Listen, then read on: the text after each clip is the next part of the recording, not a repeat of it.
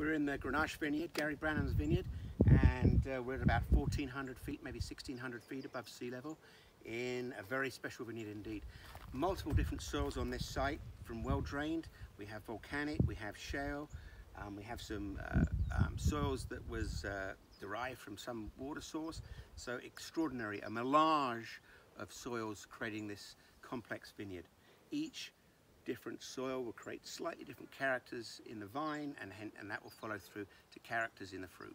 And so we already have complexity in the vineyard through the soils, and that's what's going to make this vineyard particularly special. We are in our Grenache vineyard.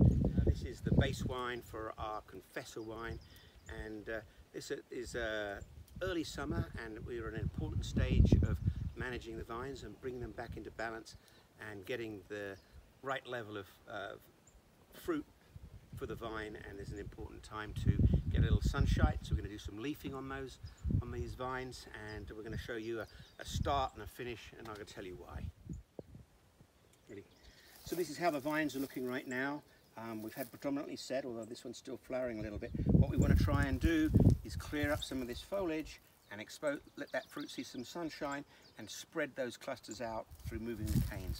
So this is a before, and if you have a look here, this is how we finish it off. This is how we want the vines to look. Maybe a little bit too aggressive on removing the leaves, but we really wanted to get an idea. So if you see the sunlight is coming through and kissing this fruit, we're going east to west. So we want all the leaves on that side. We want the sunshine to kiss that fruit on the morning side. A softer sun, less aggressive, less hot.